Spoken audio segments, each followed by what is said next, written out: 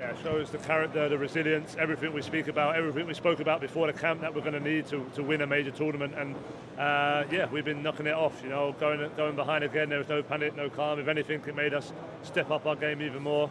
We got back into the game with a penalty, and then from there, it was us looking like we was going to nick the second goal.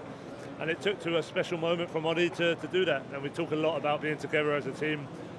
All 26 players being ready for their opportunity. You never know when it's going to come, whether it's a semi-final or final. 5 minutes, 1 minute, be ready to take your chance. And Ollie done that today, so I couldn't be prouder of him.